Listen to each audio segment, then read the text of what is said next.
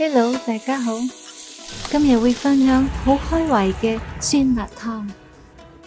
材料包括有瘦肉250g，我會稍微雪下佢，切嘅時候就容易得多。將佢切片，然後再切條。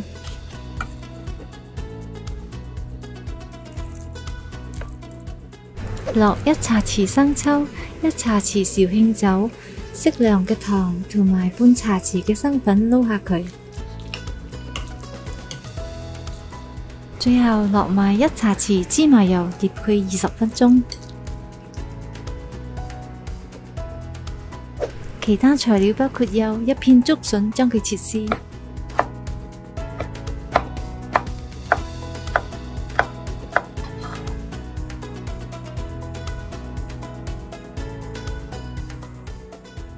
將佢焯一焯水，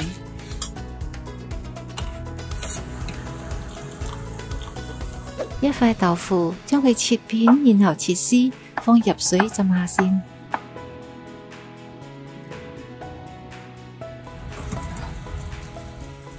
跟住就放入滾水煮幾分鐘，辟走啲豆腥味。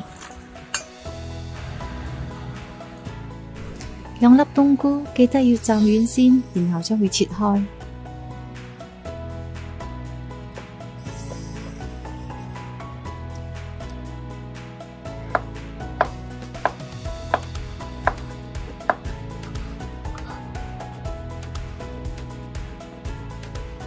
我仲會放適量嘅木耳、紅蘿蔔、番茄，分別將佢切開。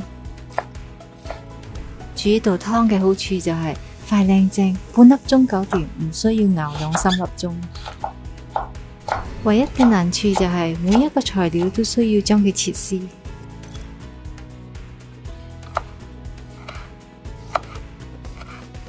好，材料就已經搞掂，而家就可以開始煮啦。呢道酸辣湯辣嘅來源，我係用咗浸軟咗嘅乾辣椒。鍾意食辣嘅話，可以放多啲。切啲薑粒，用大概半茶匙放入個鑊，同乾辣椒一齊爆香。當你睇到啲薑粒微微嘅金黃色，就放埋個豬肉絲落去一齊炒。炒到啲豬肉絲已經有微微嘅焦香味，就可以放埋個冬菇落去一齊煸香佢。要個湯好飲嘅話，呢2種食材一定要炒香佢，尤其是係個冬菇，一定要煸香佢。哇！而家聞到好香嘅冬菇味啦，可以落埋其他嘅食材落去一齊炒，係咁以兜下佢，跟住就落1.2公升嘅滾水。呢個份量係夠3個人食嘅。我已經將調味料嘅份量打喺熒光幕上邊。落胡椒粉嘅時候，最好係喺生粉水之前落，原因係落咗生粉水之後，個湯變結咗，而胡椒粉呢個時候就好難再煮得開啦。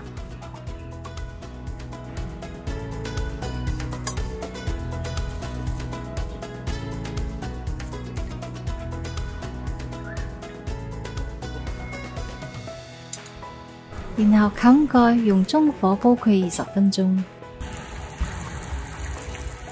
哇！話咁快就20分鐘，夾咗啲辣椒乾，落埋個豆腐落去撈勻佢。試下個味先，如果唔夠喺呢度都仲可以補翻。好，味道就好夠啦。而家就慢慢落個生粉水落去，生粉水係要分開幾次慢慢落。慢慢搞，搞到你鍾意嘅結度為止。